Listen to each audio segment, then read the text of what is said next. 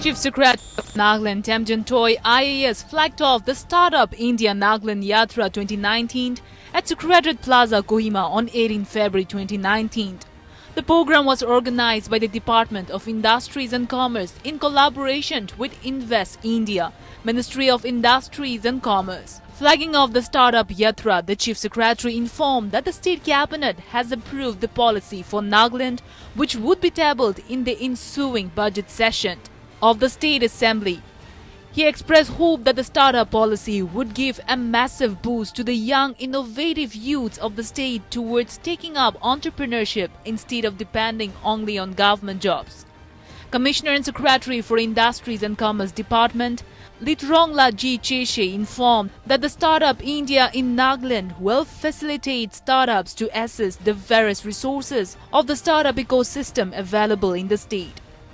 During the week-long Yatra, awareness would be created among the students and youths of 15 educational institutions in Kohima and Dimapur district about sharing innovative ideas. Reportedly, the state government has earmarked an amount of Rs 8.80 lakh for the best 3 innovative ideas competition in social, agriculture, technology sectors and the top women entrepreneur.